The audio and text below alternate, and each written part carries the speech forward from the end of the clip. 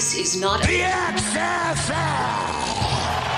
Hey everybody, this sneak preview of This Is Not the XFL Show is brought to you by Pretty Easy Podcasts. If you've ever thought about doing a podcast but did not want to do all the technical stuff, you have a great idea, you have a passion, you want to do a show, you maybe don't have the time, you need someone to help you, go to prettyeasypodcast.com and get started today. Of course, the full episode of this show is on Patreon. Give to our Patreon on any tier of your choice and get all sorts of extra XFL content and, of course, a whole lot of football talk, all the football talk you can handle. Check it out.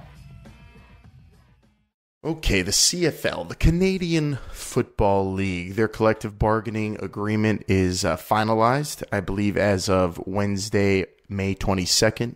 And the details are out, and they're very interesting. You're going to have a minimum salary of $65,000 Canadian starting in 2020.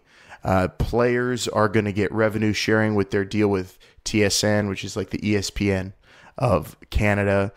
You're going to see the all-important ratios up at the CFL be tweaked. And if you don't know about the ratios, the CFL very strict on the amount of national players, Canadian players versus international players or American players or wherever, any other country besides Canada. There has to be actual Canadians on rosters. There's rules against that to make sure that the Canadian Football League stays Canadian.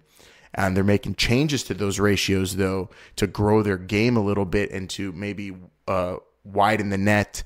Also, they're doing some things with work permits for these international players that go up to Canada to maybe keep them there. So let's get into that because this affects the XFL. This affects American football players, and it is a league that has been around for a long time. It has a solid footing, and it's looking to expand a little bit. And I think, with the XFL's emergence, it's going to make it hard for the CFL, but the CFL is doing everything they can to make sure they don't lose any ground and that they can be ambitious. So they're, upping of the minimum salary for players starting next year. Thanks for listening to this preview of This Is Not the XFL Show. To get the full episode, please join our Patreon. You'll get this show each and every single week, plus all of our other bonus content.